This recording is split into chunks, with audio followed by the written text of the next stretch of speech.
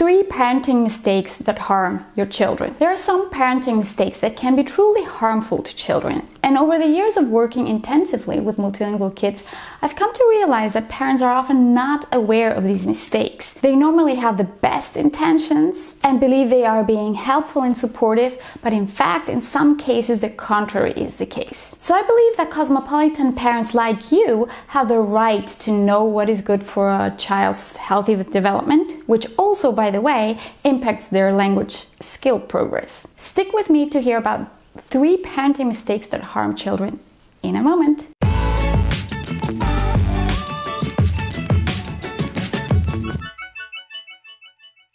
Parenting mistake number 1: overprotection.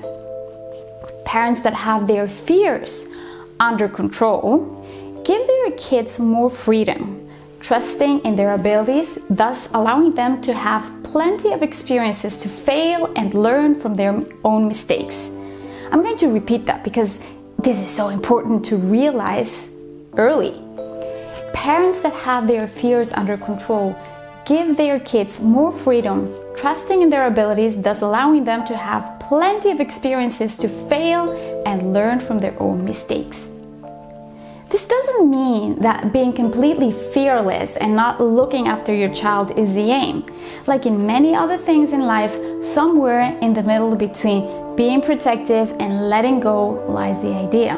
What I know for sure is that overprotection hinders a healthy development in kids. Let's explore this in detail. Yesterday I was with my 3-year-old outside with his scooter.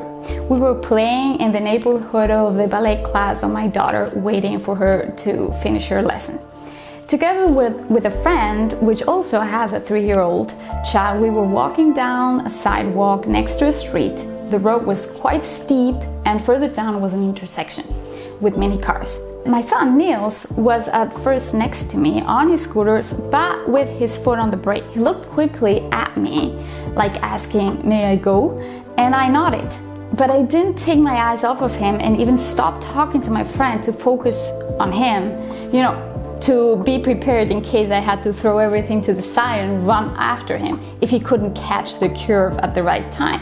So after I nodded, Niels released his foot from the brake, went faster and faster down the road, and at the right time he curved with both feet on the board to the right where the parking lot was. It looked pretty cool and impressive, and he looked so proud of himself. In that moment, my child learned 3 things. The first thing, my mom trusts in my abilities. She believes I can do it, and so I can. Secondly, I am good with my scooter and I can manage to drive on difficult roads if I'm focused. And another thing that he learned is I'm capable of doing things on my own without needing help. In other words, through this experience, he could strengthen his self-esteem. My friend just looked at me with big eyes and said, "How could you let your son go down that road alone?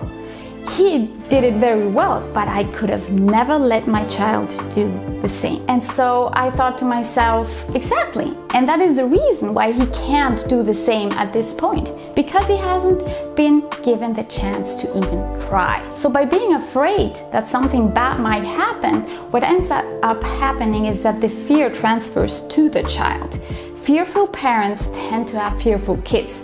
But more importantly, what the child learns from parents that don't let go is, I can't do it, that's why I'm not allowed to do it. I need help, I'm not good enough for this task. And the third thing that they learn is, I won't even try because my parents don't believe I can do it, so I probably can't. Can you see the devastating effects these thoughts can have on a child's development? If children are overprotected and not allowed to try things out according to their age, obviously, in various situations on their lives over several years, for example, for the first 60 years of their lives, they are in big disadvantage in comparison to other kids of their age that were allowed to try, to fail, to learn from their mistakes thousands of times. So it's not surprising that once kids start in first grade, huge differences in abilities are noticeable. But of course, how a child develops depends on so many facts that I won't even get into that. But one of the reasons why these big differences even exist is the parenting mistake of overprotection. So please let me know what your thoughts are in the comment section. Thanks. Parenting mistake number 2, fake reinforcement. Reinforcing kids in positive behaviors is important to build up their self-esteem. This is crucial for the language development of multilingual children. They need to develop confidence to deal with all their languages in various situations in their lives. For example, if your child never talks to you in your language, but one time she does, then that would be a good time to give her verbal reinforcement and attention, saying something like, "I love how you replied to me. I knew you could do it." These words, together with an appropriate body language, will motivate your child to keep making efforts because kids seek the attention of their parents. That is how you start a positive chain reaction. So far, so good? Now, when I say fake reinforcement, I mean parents that exaggerate and make their kids think that they are something that they are not. So if parents constantly tell their kids something like, "You are the smartest child and the best, and what you do is extraordinary." Sure, kids have sometimes abilities that are well developed, but most of the kids are just normal. Children that get too positive feedback from their parents develop a distorted picture of themselves. At first, they might build up a confidence bubble, but by the time they are in school, that bubble pops because they might start realizing that they are not the smartest, that their abilities are okay, but not extraordinary, and that they have indeed still lots to learn. So what happens with these kids? They get confused. What is right now? What my parents say or what the feedback of the outside world tells me? These kids might become quiet, might get depressed. The power tip here is, by all means, encourage your multilingual children. Acknowledge their progress, their achievements, even if they are very small.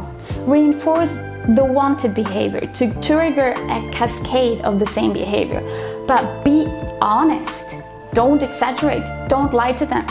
That won't be of any help in the long run. Please press the like button and share this video if you are getting value out of this. Thank you. Parenting mistake number 3, overfilled schedules. Never before have kids been so stressed out than today. The cases of burnout in children and adults are on the rise. We know that technology and the social media and our fast-paced lives are part of the problem. Now, multilingual children are working constantly on various languages, and they might not realize it, but being multilingual means constant brain workout, which is good, but it also requires rest. Enough rest. A big parenting mistake of our modern lives is not making sure that kids have a quiet, relaxing space to rest after a day of school. Obviously, it is good to put them in extracurricular activities, to make them learn an instrument, do sports, crafts, and so on, but the key lies in the quantity. Less is often more. Multilingual children need to have enough time to process what they have been learning, and that means that they need from 8 to 10 hours of sleep every night and enough time during the week to just be. Get bored. Time to calm down, to daydream, time to regenerate and process everything that they have been exposed to. Time to play outside in nature. See, there is a fine line between supporting and overwhelming a child. Make sure you are not overwhelming your child so that they can focus on and concentrate on what is truly important. Every child is different. You will need to observe your child or your children closely to know what is best for each of them. Thanks for joining me today. If you wish a personal consultation for your multilingual family, just contact me. All the information is in the description below. Watch also these other videos. Please leave me a comment. Keep on doing a great job and talk to you soon.